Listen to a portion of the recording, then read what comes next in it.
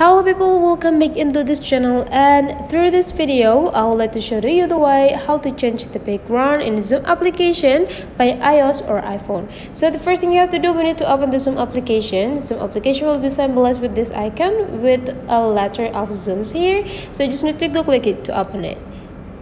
And here is the look of the Zoom application. So sometimes you will be bring into the meeting section, and you can take a look. There will be like 5 sections down part here. There will be a meetings, team chat, mail, calendar, and more. Since you want to change the Zoom background, go click these 3 small dots with the more text here, and after that you just need to scrolling down until you found the meeting settings. So now you just need to go click it, and now you just need to go click this video part and go click background and effects, and you will be bring into your background or Zoom camera. And here is my previous background.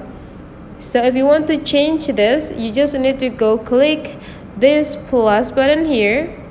Oh, I think I will like to show you the known one. So this is the original camera, and to change the background, go click this plus button if you already saved the background on your phone, and after that you just need to go pick the background that you want to use and go click done. And here is the backgrounds that you have now.